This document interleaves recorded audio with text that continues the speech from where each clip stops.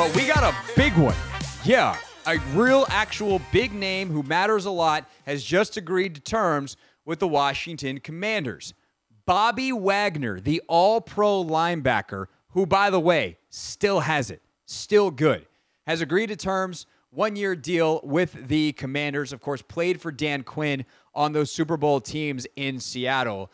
And I didn't think this was going to happen because I thought they were done at linebacker. I thought that Frankie Luvu and Jamin Davis were going to be their guys. But we'll see how they line it up. But like, Luvu is a weapon piece. He is a move piece. You can do a lot of different things with him. And with the different packages that teams play now and the creativity in that defensive coaching room, there is a ton of possibility.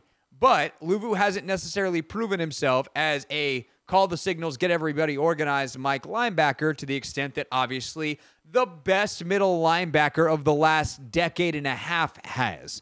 Wagner, going back to those Seattle teams, has been as good as it gets in the middle. He and Fred Warner, the standard centers forever in the NFL at this point at that position. And Wagner was PFF's second best linebacker against the run in terms of grade that they gave him last year. So he is every bit still there. And is this defense going to be different than what they ran in Seattle? Of course, absolutely. Dan Quinn didn't run the same defense in Dallas that he did in Atlanta and Seattle. But I'm assuming a lot of the language and a lot of the principles are similar. And he is yet another pros pro who you can rely on to be a positive force in the building. Someone who you can rely on to get everybody on the same page. Your communication on defense is now set because Bobby freaking Wagner is calling the signals for you with that green dot. And then you can use Luvu all over the place. You can use Jamin all over the place. Now, I do think that people have gotten a bit out over their skis when it comes to Jamin, to an extent, Luvu. These guys are not Micah Parsons. Nobody is. Micah Parsons is essentially a full-time defensive end that they creatively use to develop matchups across the defensive line as a pass rusher in certain situations. Luvu and Davis are not that. They are going to line up at edge sometimes, perhaps, but that will be more of as a blitzer.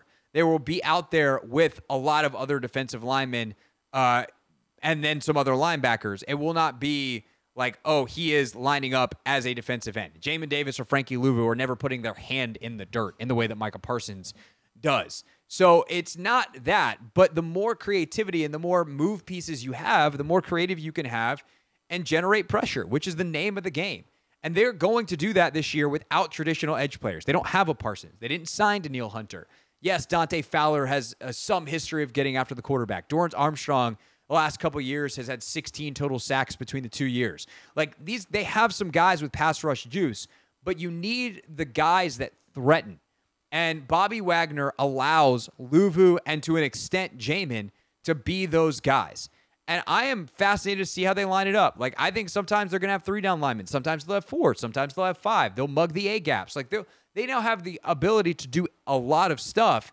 And, by the way, I haven't even mentioned Jeremy Chin, who they signed, who I think is going to live in the box.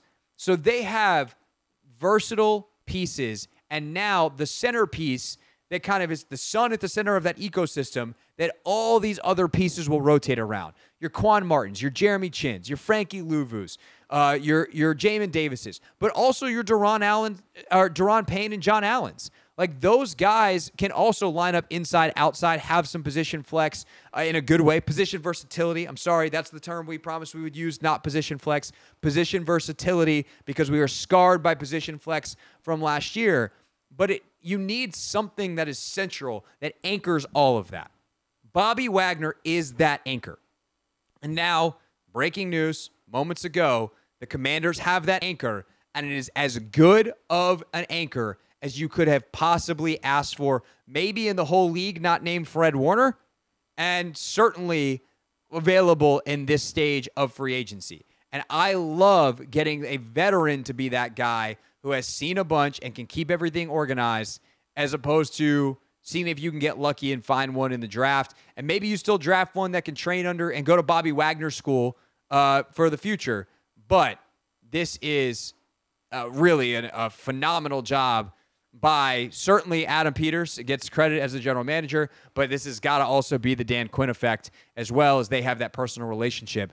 I would also add that it is very clear that guys want to be here, and that is massive. Anthony, how much time do we have left in the show? 10 seconds?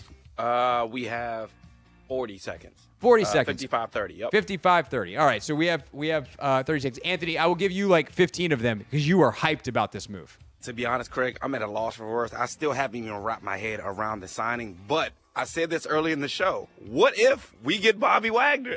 And look, there it is. What else do you want to say? Anthony, you have the power. What else? All right, what if we get Tyron Smith? What if we get Stephon Gilmore, Xavier Howard? Anthony, you moron. What if the correct answer is what if we win the lottery? What if we win the Super Bowl? Oh my God, we'll see you tomorrow. What's up, kiddos? It's your boy Clinton Yates from ESPN. It's the Hoffman Show on the Team 980. Tell your mama I said what's up.